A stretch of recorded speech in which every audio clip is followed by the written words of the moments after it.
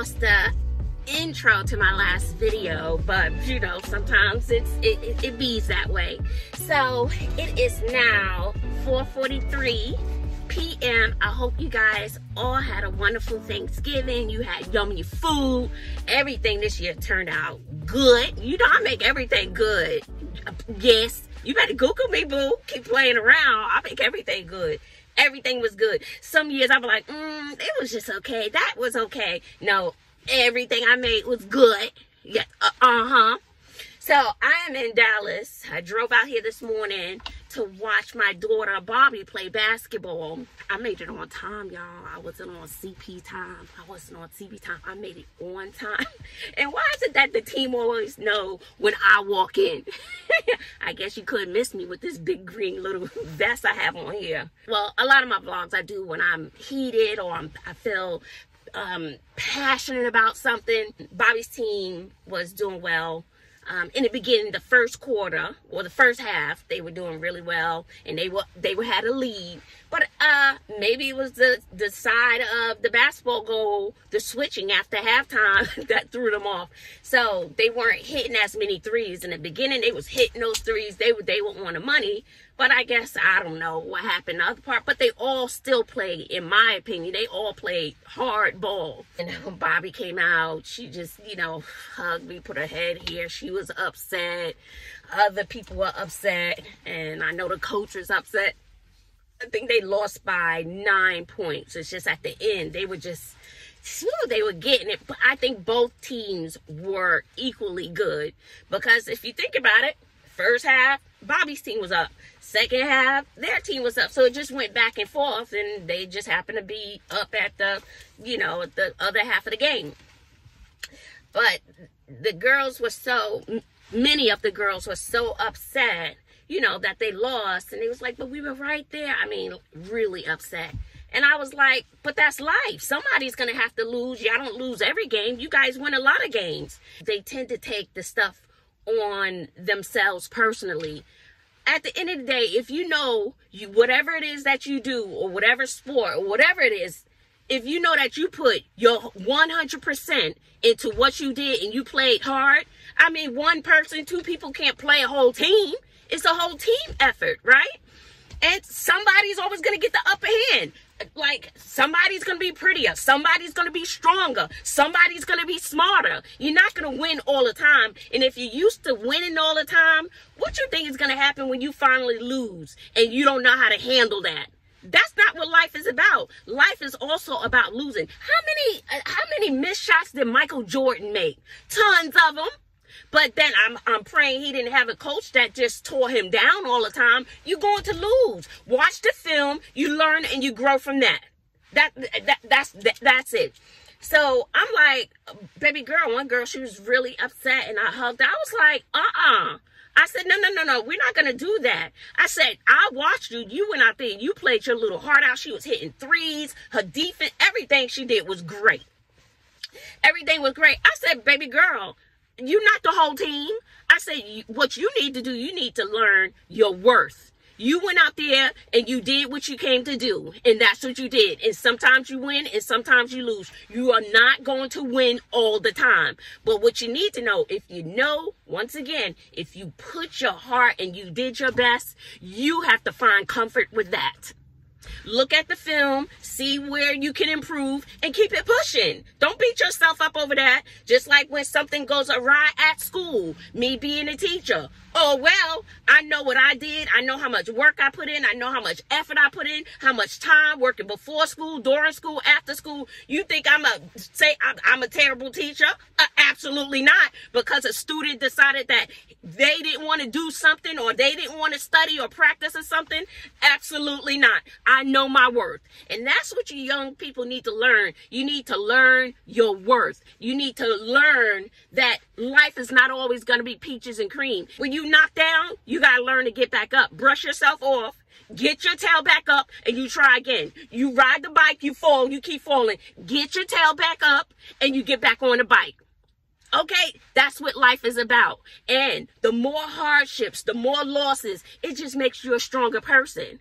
Baby, as many times as I've been knocked down, baby, I know I'm gonna get back up when things get really, really hard. I'm like, Joy, what you worry for? You know you're gonna come out of this.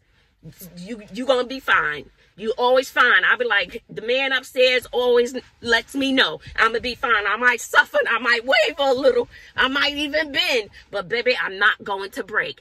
And get it in your head, you are going to be okay. Now, if you got like a terminal illness and stuff like that, you work that out with your doctor, but still keep your positive mindset, because sometimes that mindset, baby, it'll push you to the next level.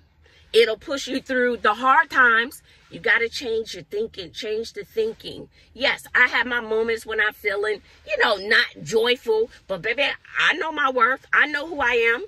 I know what I'm going to tolerate, and don't let anybody tear you down. Okay, I know I'm running my mouth, but have you ever heard of somebody who's in prison, but they say I'm not in prison because they still free up here? I don't know what they did. I don't know. Whatever, but you get the point. You get the point. Don't let nobody knock you down, then you thinking bad things about yourself. Don't do that. Don't do that. Hold your head up high, knowing that you did your best. Now, if you ain't do your best and you just lollygagging, that's a whole nother story. But if you put 110% effort in there, baby, don't worry about it. Let the people who are upset, y'all be upset. But I know what I did. So I remember I was on a basketball team in college. Yeah, I go run out my mouth. Listen. Calm down. I was on a basketball team in college. I was on there for 1 semester. The coach, she yelled too much for me. That made my nerves bad. I can't do that. She was just yelling all the time. And so at practice, I would hit all my shots. I would do everything. And then, with other people around, she started yelling and screaming. And in my head, I had a whole conversation. I was like, I know she ain't talking to me because I hit all my free throws. I did everything right that she told me to do, so she's not talking to me. You see what I'm saying? So if you know you did what you came to do, that's what you need to live with, baby.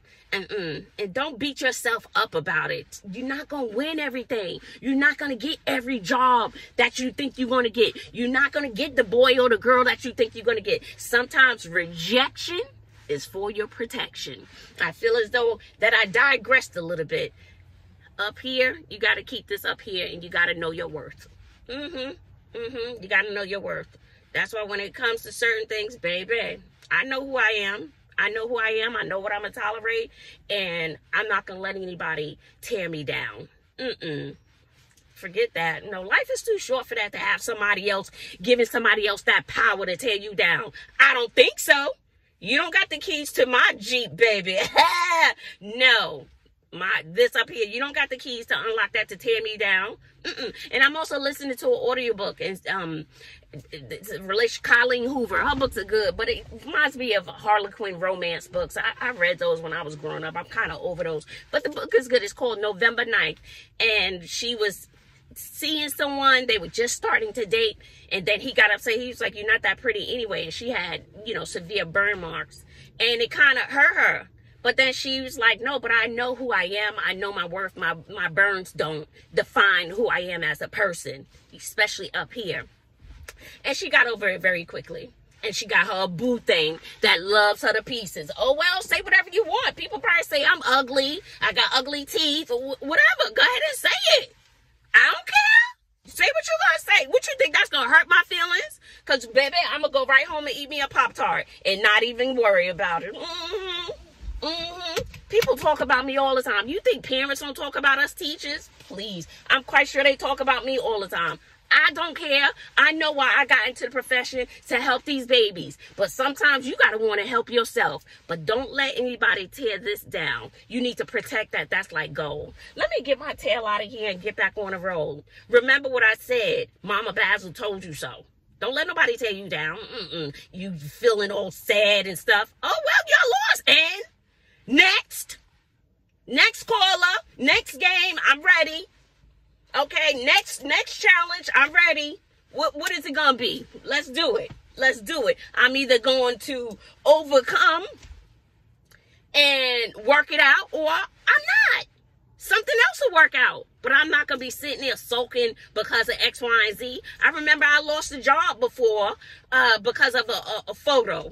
Like, okay, I don't even remember when I took that photo, sir.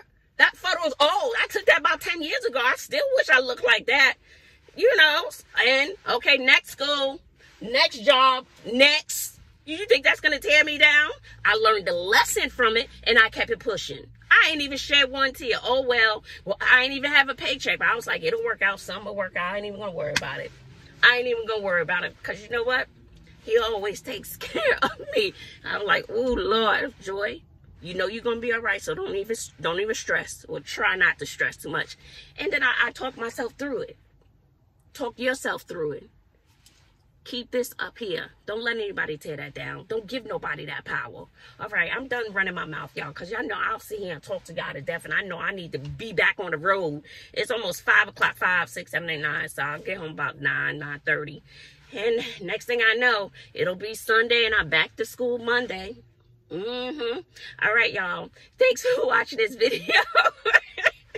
Y'all know when I start talking that mess, I be like, but I brought Bobby some Thanksgiving food. I froze the food in little baggies and freezer bags, and I froze it. Then I put everything, when I left, I put them in another freezer bag. I put everything in a freezer bag so she could thaw that out. Honey, it was still frozen. And she could have a little Thanksgiving, and she'll be home, I think, on the 18th of December. And that'll be it. But, ooh, Lord, I'm yawning. That's not good. But I made it here. Oh, shoot, I'm going to need to get gas. I made it to Dallas from Houston. It was 3 hours and 50 minutes or something like that. So a little under 4 hours. I did not stop. I did not drink much. And I just kept pushing. I made it here on time. First time I made it on time to a game. All right, let me get out of here because I can see I'm starting to act a little silly. Okay, listen. Make sure you press the thumbs up. Hit your post notification so you know the next time I upload a video, okay? You never know the next time I have a rant. Ooh, child, I need to color my hair. That's what I need to do. Maybe I'll do that in the morning because I don't like to color my hair and then go to bed. Because I will not be doing these braids. So, y'all do know I color my hair with the braids and I shampoo my hair. Yes, I do. Okay? And it's grown. I'm like, damn, I feel like I just braided this hair.